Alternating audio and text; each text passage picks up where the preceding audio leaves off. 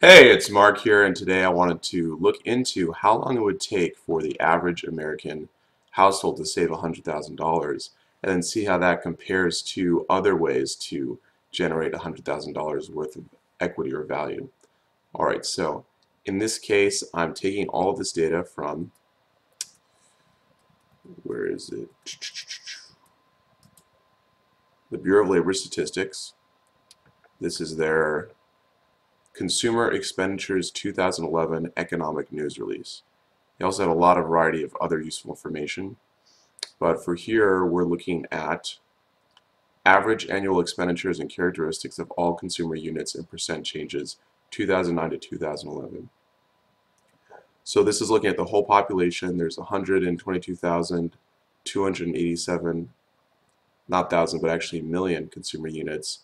And with average amount of persons in each unit is 2.5, that would get you to the total population of the United States, which should be around 300,000. Let me just verify. Yeah, so 305 million, because those numbers are in thousands. So what I've done here is I've taken this data, number of consumer units for 2011, 122,000, average age of the reference persons, 49 years, 2.5 people per unit, percent homeowner, 65%, and then down here they have the income before taxes, which I have right here, income before taxes. And what you have to remember is that with all these expenditures that they list down here, you have to pay for these with your after-tax dollars. So it's kind of misleading to have this income before taxes without actually showing what the income after taxes would be. So what I went ahead is I looked at the different tax rates, and I got this data from this website here, taxes.about.com, and this was for 2011. So what I went ahead and did was they have different tax brackets, 10% on the income between 0 to 8,500. So to figure out how much you're going to pay on $63,685 of before tax income, you're going to do 850, which is 10% of the 8,500 for that first part. You're going to do 15% of the difference between 8,500 and 34,500 in this bracket what you're paying on. And then after that, because 63,000 is below 83,600, you're going to pay 25% on that. So you get to $9,729.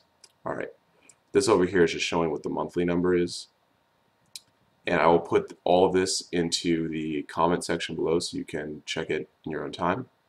So now I've copied all of the annual average expenditures. And I did this as a percent of the after-tax income. So with food, 11.8%, housing is 31%, apparel, 3%, transportation. The big items here are housing, transportation, food, and then insurance.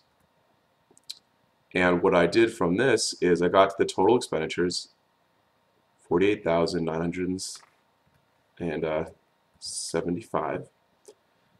And then figured out how much after-tax dollars do we have left, which would be, my assumption is that this would go towards savings.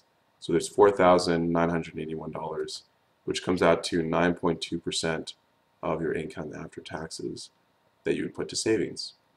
So, and if we were to look at that in terms of what percentage it is of our before tax dollars, then it would come to 7.8%.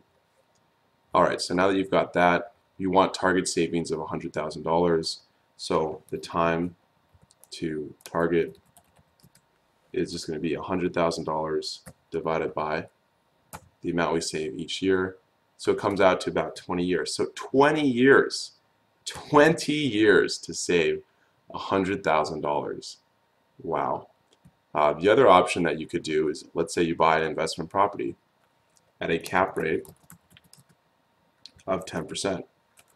And you can sell it at a cap rate of 10%. So you've bought some investment property, and what you're able to do is increase the income in some way. Maybe you raise the rents. Maybe you figure out that you can find a better tenant who will pay more rent.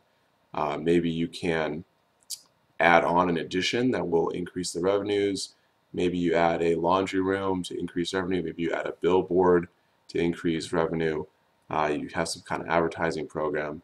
There's a whole bunch of different ways that you can maximize the revenue of an investment property. So with a cap rate of 10%, you would have to increase the NOI, which is known as the net operating income, by 100,000 times 10%. So you increase it by $10,000 a year. That is $833 a month. So how can you increase the revenue for an investment property by just $833 per month? And by doing that, you will have created, for a property with a cap rate of 10%, $100,000 worth of value. So there's two options that people have.